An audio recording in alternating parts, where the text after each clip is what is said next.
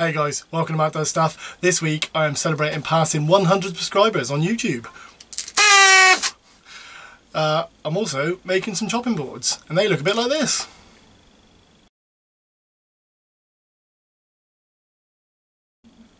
If you want to see how I made those, stick around. I'm also doing a bit of a giveaway at the end to celebrate the fact I've passed 100 subscribers.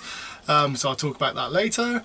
But yeah, while there's intros on, drop a like on the video, subscribe to my channel if you haven't already.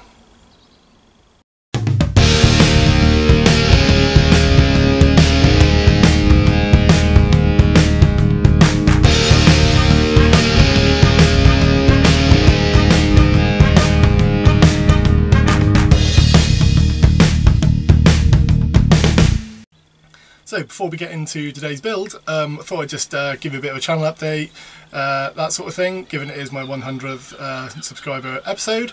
I actually think at the time I'm filming this video I'm actually at 130, so thanks everyone for all your support. It's been really great. I started this back in October last year just for a hobby. Being in lockdown, not having anything to do, why not start a YouTube channel, keep myself busy. No expectations of what I would achieve, but passing 100 subscribers, great stuff, really enjoying myself. So what does it mean for me as a YouTuber at 100 subscribers? Well, two things. One, I now owe my friend Colin a pint because he bet me that I would make 100 subscribers by May, and I said I wouldn't do it until July. So that's one thing that happened to me at 100 subscribers. The other thing that happened at 100 subscribers is I get to change my URL. So that means instead of youtube.com/random numbers and letters, which I currently have, I get to change it. So what I wanted was /MattDoesStuff, but that has been taken by somebody else who hasn't uploaded a video since 2014, has got no content on their channel, but has my URL, and in no way am I bitter about that. So I can't have Matt Does Stuff, so it has to be Matt Does Stuff something. So I did a bit of thinking. I thought about pluralising it. Matt Does Stuffs doesn't make sense. Matt Does Stuffing, that could be a good one, but sounds like I'm a niche channel for just making stuffing, and I didn't want to take that URL away from any future Matts who might want to do a channel dedicated to stuffing. I also thought about going for Matt Does Stuff. Ooh, cheeky wink, but quite difficult to spell that sort of gesture, I guess. Oh, yeah, don't know how to spell that. But in the end, after all the nonsense ones, I just decided to go for youtube.com/MattDoesStuff2020, because that was when I started this channel. So like I say, thanks to everyone for subscribing, thanks for all your support, I really enjoy it. I enjoy the comments that people have put, and I enjoy seeing the likes on my videos. But enough about all that, let's get on with today's build.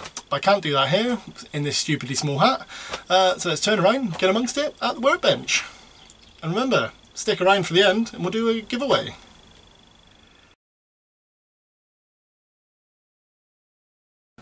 So, materials I'm using today, all hardwood. These came out of a craft hobby pack off of eBay. There were various thicknesses, types of wood in there. So what I did, because I don't have a thicknesser or a jointer, what I want to do is make sure that all the pieces I'm going to be using are sort of pretty much the same thickness. So what I did is went through, sorted them all out into what were nearly the same thicknesses, and then once I'd done that, just sorted through and looked at the types of wood, see what went well together, see what I could make some chopping boards out of. So what I've got is, I've got pieces of sapele and some oak, so that's going to make one chopping board. I've got a thicker bit of sapele, which has got some really nice grain on it, and then I've got this piece, which I don't know what it is, could be Iroko, probably not though, I don't really know, but again, looks pretty nice, and is the same size as this sapele, so that's where that's going together. And then for the third board, I've got some cherry, I think this is either ash or beech, and a bit of walnut. So those are sort of going to make the three chopping boards. I'm going to do a slightly different pattern on each one, just because it makes it more interesting for me and for you. So yeah, first thing we need to do is pop over to the table saw, chop them all to size.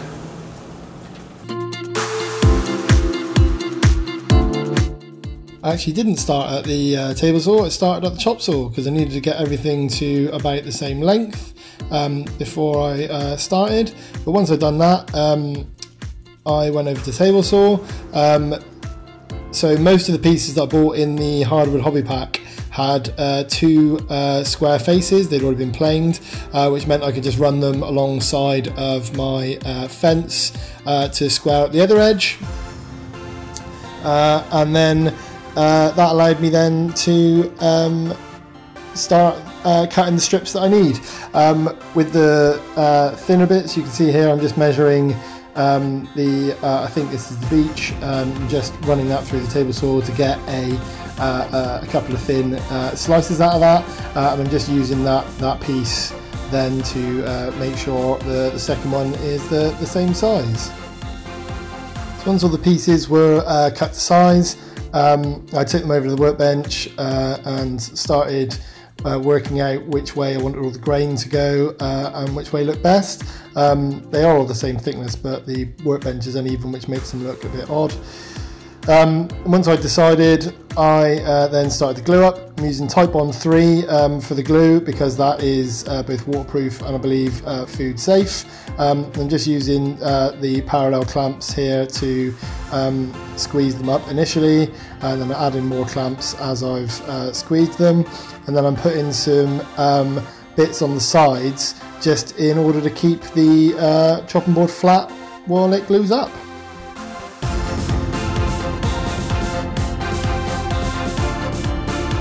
That one was glued up, I went on to the other one, same process really, chopped it to length. The only difference here is I'm using my jointing jig because the first piece of hardwood hadn't been jointed or planed on either side, so just use my jointing jig here, which runs through the miter blade to give me one straight edge, and then that allows me to run it against my fence to sort out the other side. Once I'd done that, I could set I wanted squares, so I set the table saw to the thickness of the piece of wood and ran them through.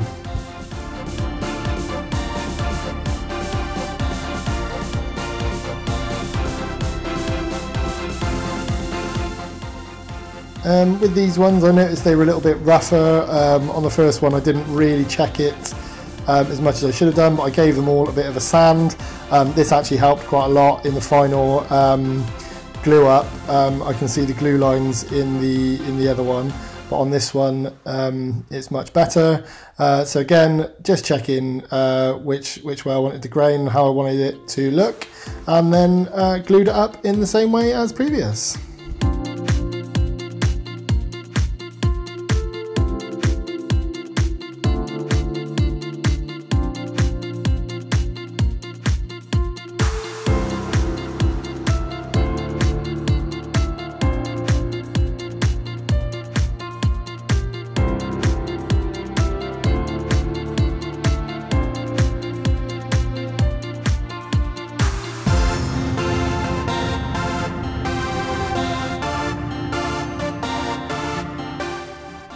So I'd left the clamps on overnight to make sure that the glue had a chance to set really solid, and that there would be no issues. So once I got both chopping boards out of the clamps, the first thing I did was put the third one that I made back in the clamps and glued it up in the same way as all of the other two, and I got those that one drying while I sorted out the others.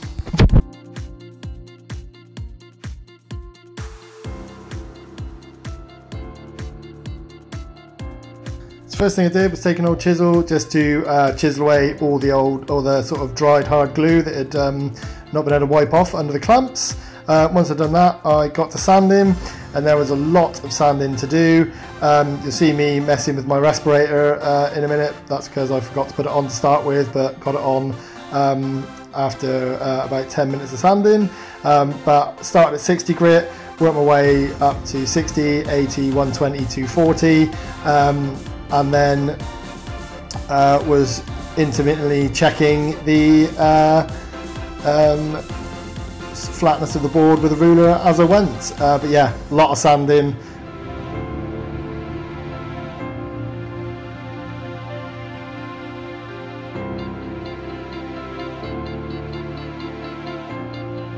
Here I'm just showing you some of the glue ups on one of the boards.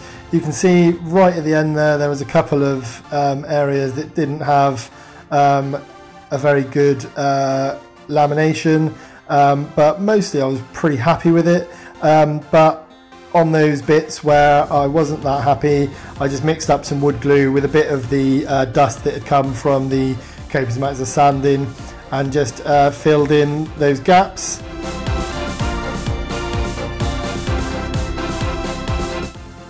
And after I'd done that, I gave them another sand at 240 and then set about trimming them up. I don't actually have any footage of me trimming them up. This is just me losing my pencil when I was marking it. But you can see me trim up the third one when I take that out, the clamps, in a bit. And then to finish off the edges, I'm just using my router table with a 6mm round over bit just to put a nice edge on it.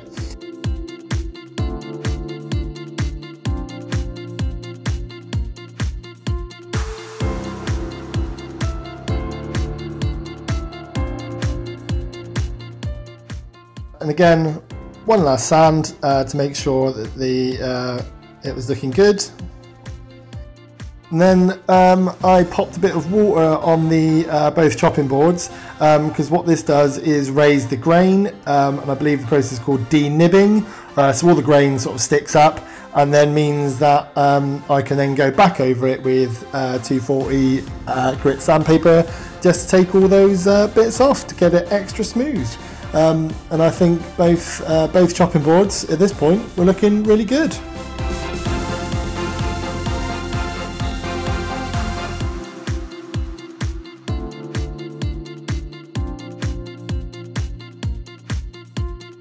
I have to do was do the same all over again on the third one. The only difference here is I'm using a hand plane just to get rid of a slight bow and the bit of sapele in the middle, and once I've done that, just more sanding.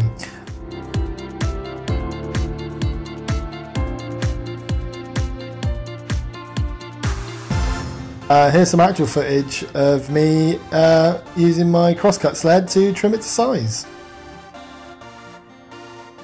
And the final bit that I did, which is the fun bit, is to use some oil. So this is just some chopping board oil I got off Amazon. Don't really know about buying mineral oil, but it said it had lemon and lime extracts, and I like lemon and lime as a combination. So I wiped that on with a cloth. I put quite a lot on, let that soak in into both boards, and then just let those, let them soak it in. And then I wiped them off with a cloth once I thought they'd had enough, and I'll put about 4 coats on those over the next couple of weeks.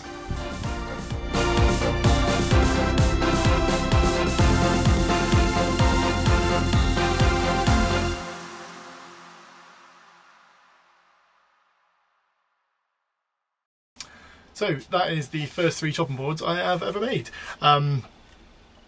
Not having a thicknesser or a drum sander makes the whole process a little bit more difficult, but as you can see, I've achieved some what I think is pretty good results. Some things that I learnt, I bought that hobby pack came with 2 faces already flattened or planed, which meant I could just use my table saw to get the sizes that I want, which meant I had parallel edges. One thing I should have done, which I didn't think about it until after the fact. My table saw has still got the original blade in it, which is just a rip blade. I should have got something with a bit finer teeth for a bit of a better cut, and then I might have got a better finish. Or what I should have done was spent a bit more time maybe sanding each of the gluing faces, try and get a bit of a better mate on those. And when I'm gluing up, don't over tighten. Is one thing I've learned, because on one of them where I tightened it quite a lot, the sort of board ended up bowing a little bit, which meant I had to do much more sanding or sort of planing afterwards, which is a bit of a pain. But like I say, very achievable. Just make sure you've got sanding, lots of sanding pads, and a respirator, because you're going to be sanding for quite a while. Right, competition time, or giveaway time. My original intention for the giveaway was to give away one of the 3 chopping boards that I made, but after I'd made them, put the oil on, I couldn't decide which one, so I decided to keep them all. But because I still want to do a giveaway, what I did was knock up a 4th one, which is slightly smaller, of some offcuts, and this is some cherry wood, some oak, some ash, and some more oak, some more cherry wood. So it's slightly smaller, about the size of a small chopping board that you would buy in the shops. So that's what I'm going to be giving away. In order to be in with a chance of winning that, or I say, yeah, winning, yeah, then what you need to do is be subscribed to my channel, preferably publicly, and you need to like this video, and you need to drop a comment down below this video telling me which of my videos you've liked the best and why. So that's all you need to do. So I will announce the way I'll pick the winner, sorry, is by using a random number generator online, and then I'll just count down the comments, and whoever's comment is that number will win. The competition's open to anyone. I'll send it to UK and abroad, and I think that's all I need to say. I'll write all the rules down below this video anyway. Oh, and closing date is the 30th of April. I will pick the winner then, and then I will upload that on the video upload from the 6th of May. That's when I'll announce the winner. So yeah, I think that about covers everything. Everything left for me to do is celebrate 100 subscribers with a beer, obviously. So today I've got a Salt Brewery Nelson Sauvin, which is a Vermont Session IPA. And that is proper party time. Oh.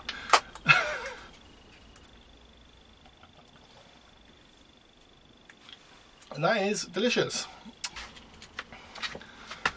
So remember, you stay safe, get some stuff done.